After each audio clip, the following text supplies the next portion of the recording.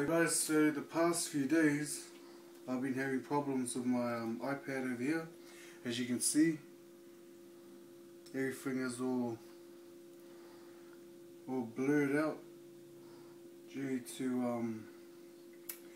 my wife throwing the iPad on the ground. So I just have a little tip for you on how to fix it. So if you grab something, say like a mallet hammer or just an ordinary hammer or anything that's solid, wine bottle here for instance. So here we have the button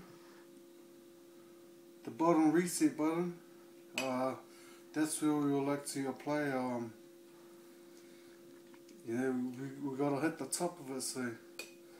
So you turn the iPad upwards to where the button is, and then just slightly start applying a few hits on it. Not too hard that you'll break the iPad, but here's something.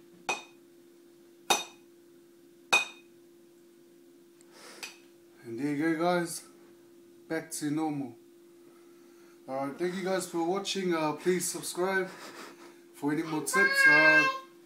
So yeah, so that was just a little tip of how to fix the iPad.